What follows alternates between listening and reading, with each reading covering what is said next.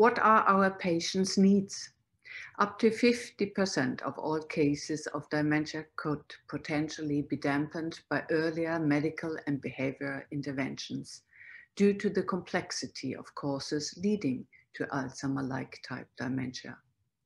A premise for such approach is that our patients need to be informed about their potential risk, and novel drugs could be investigated in clinical trials much earlier before structural changes occur. Today, you are used to be informed by your doctor about your preventive cancer screening test results, for example, to prevent cervix or prostate cancer. In the same way, we wish in the future to be able to offer a brain health screening method for our aging population. What are the clinical needs? Today, clinicians do not have globally access to simple, affordable, non-invasive dementia screening methods. When they are diagnosing their patients, it is already too late. What is the AI Mind solution?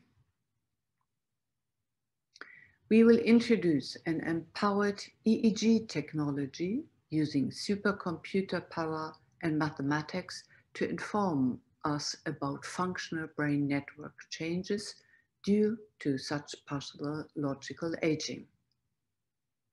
We believe that such functional brain network changes are the first signs of cognitive changes long time before structural classical dementia changes will be discoverable.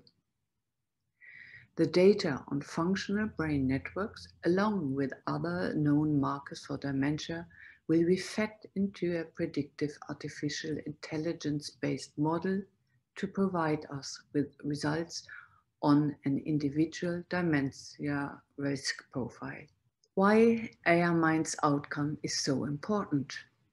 We are all experiencing the limiting impact on our social lives and our economy by COVID pandemic. But in fact, we have been and will harbor an even bigger pandemic during the next decades. We are counting already 50 million dementia subjects worldwide, and this number will double during the next 20 years.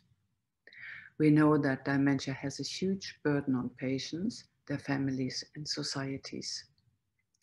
Therefore, by developing new risk screening methods, identifying new medical and personal interventions, it will be of utterly significance to reach efficiently and help those people who are not diagnosed with dementia, but who are at risk, and to prevent or to dampen their cognitive decline.